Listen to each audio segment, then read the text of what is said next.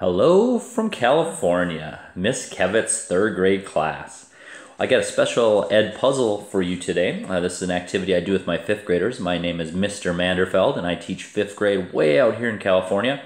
But Miss Kevitt is a good family friend and was my daughter's nanny. You're going to meet my daughter, Jalen, in a second. She's going to teach you some stuff. But before we start the video, and there's a lot of surprises in today's video, I'd like to go over this quote. Can you guys read that silently to yourself? That's right, that quote says, "Do something today that your future self will thank you for." What that means is, always work hard and do something today that when you grow up, you'll thank yourself for. All right, let's get going with the video. Introduction first. Here's my daughter Jalen, and she will be sharing the introduction to the video. Graders, I am calling you from my backyard here in Palm Springs, California. Yes, that's right, I said California. Look at it, we have no snow, only sun. This is my backyard. I have a pool.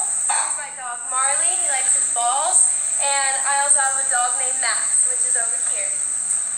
Now, you might be wondering, who am I? Well, my name is Jalen, and I'm calling you guys, and I'm making this video because when I was your age in third grade, about 7 and 8 and 9, my nanny was Miss Kevitt.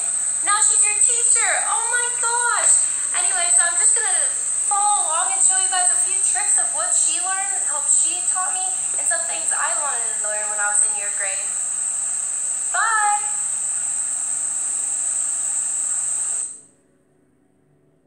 Okay, so she's got some tricks to do with multiplication tables. And as you can see in this picture, it's going to be a video. She's also holding a Minnesota Vikings guy, because we're still Vikings fans, even though we live in California. Even though we live in California, we still support our Vikings.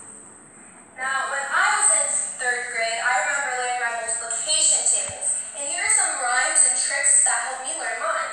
So the first one we have here is 7 times 6. 7 times 6 tied their shoe. When they got up, there were 42. Now you try it with me. 7 times 6 tied their shoe. When they got up, they were... Yeah, 42. Good job, guys. Now we're going on to our next one. 8 times 8 fell on the floor. When they got up, they were 64. Now you try it with me. 8 times 8 fell on the floor. When they got up, they were 64. Next one, 8 times 7 in order. Now 8 times 7 is what? 54. Now we're going to see how this goes. 56. Just keep going. It's okay. Even the teacher makes mistakes. Even the teacher makes mistakes, that's right. Anyways, 8 times 7 is 56. Ready? This is how it goes. 5, 6, 7, 8. So what is 8 times 7? Yes, 56, not 54. Now, has anyone driven a 4x4? Well, you better have one because you guys are only third graders, but I'm sure that most of your parents have 4x4s. So how old do you have to be to drive a 4x4? How old do you have to be to get your license? That's right, 16. So how old do you have to be to drive a 4x4? 16. Now our last one we have is 8 times 4. I don't even know what 8 times 4 is. It's the hardest one. So yeah, sorry, I have no one for you, nothing for you on that one. Good luck on learning those multiplication facts. Bye! Happy quarantine! Next.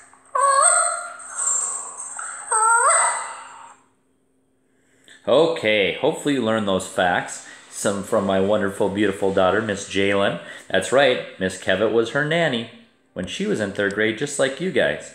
All right, now I have a video to show you that I think you guys will enjoy. I always have some surprises in these Ed Puzzle videos. Whoa! Wait, that's not the one we want. We got something else for you here. Let me see. Oh, yep, here it is, up here. Okay, I don't know how many of you have watched America's Got Talent before, but I want to show you guys something amazing. Let me just find the video. Be patient here. Be patient. It's coming. It's coming. Yes, right here. Please enjoy this video.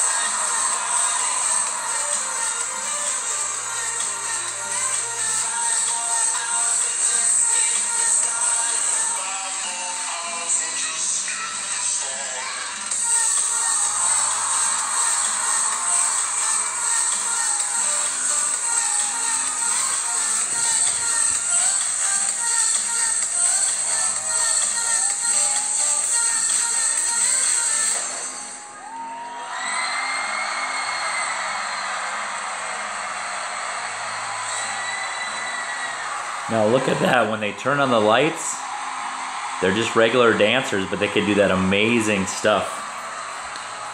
They combine their skills with dancing, and they combined it with another amazing skill that they had, computer programming and graphics. So someday, don't know what you guys want to be when you grow up, but you can combine two different things.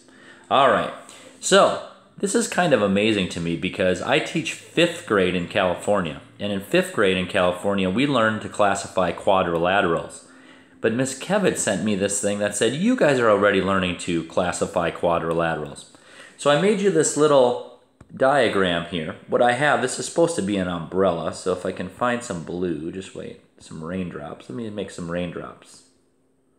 Raindrop, raindrop, raindrop. Can anybody guess what this is supposed to be?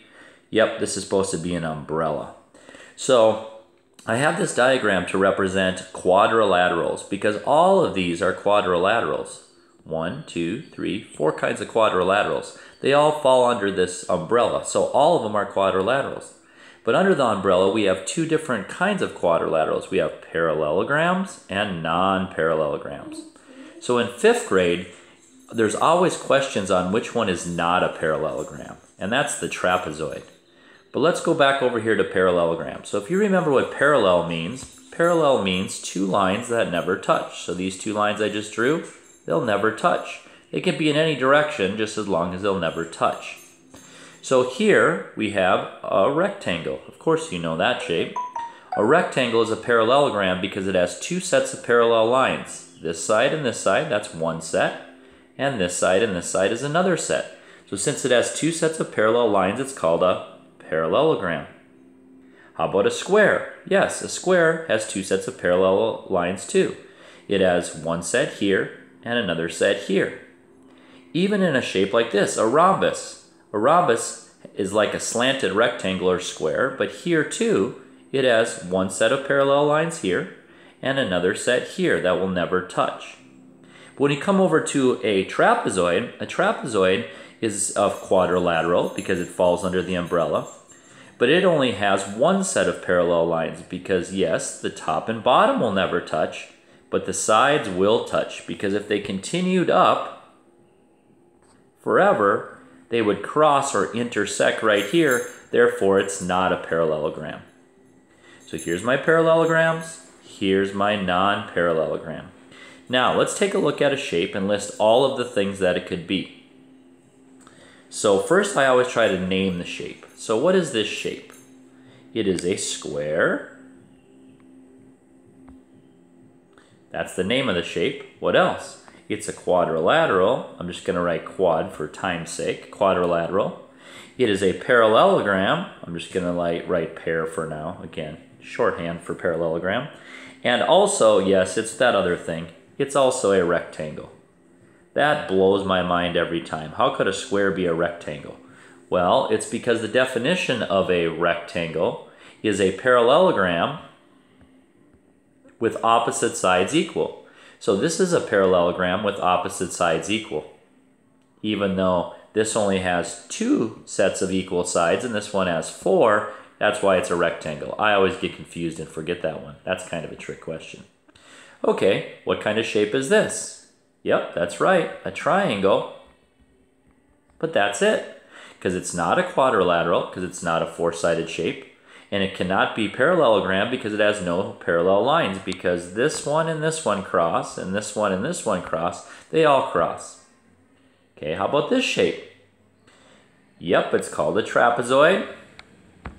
Yep, it's a quadrilateral because it has 4 sides. But is it a parallelogram? Nope, it is not a parallelogram. So it's pretty much just a trapezoid and a quadrilateral. Finally, this interesting shape. What could this be? I like to call this a kite. But really, it's not a rhombus, it's not a rectangle, it's not a square, because squares and rectangles have to have right angles or perfect corners like this. It doesn't have any perfect corners. It's not a parallelogram because this side and this side are, but those sides aren't. And finally, it is not a rhombus. So what is it? just a quadrilateral. So that's just a little shape quiz for you. But let's get back to some, well, look at that, I can go like that, that's pretty neat. Let's get back to some fun stuff. So I know that many of you in California, just like in Minnesota, we don't have school, we're doing online school, and we're kind of stuck at home, right? So when you're stuck at home, what do? Probably watch a lot of TV shows and even some movies. How many of you like dinosaurs? I love dinosaurs. And one of the most famous dinosaur movies, of course, is Jurassic Park. But I have this other cool video for you to watch. It is about Jurassic Park, but it's Jurassic Park Fallen World, but a special video commercial. So go ahead and watch this video and enjoy. It takes Jurassic World meets parkour.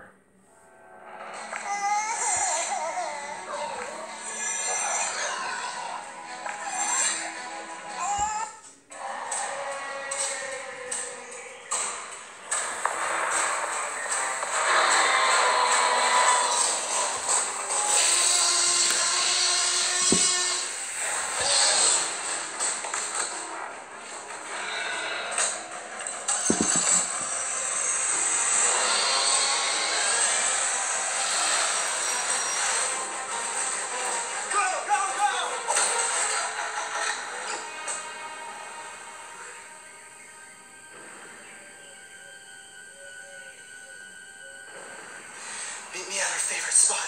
Wait, what? Where are you going?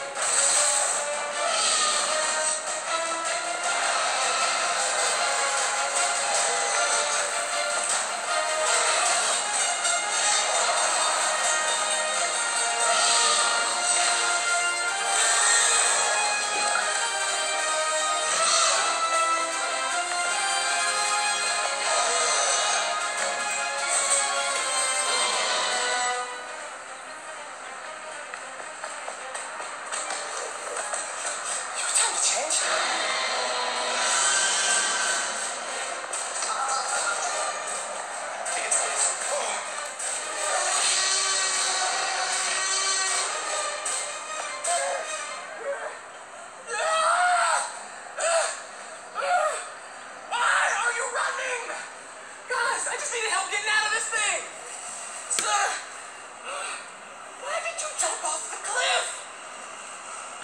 The only reason I fell was just because I was lost. Half of those flips weren't even necessary.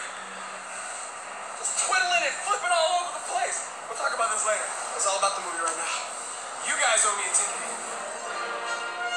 For me, this was a dream project working with Universal Studios on a new All right, kids. So enjoy your distance learning with Miss Kevitt. I'll try to get, if you like this video, tell her, and we will try to get you another one made in the next couple of weeks.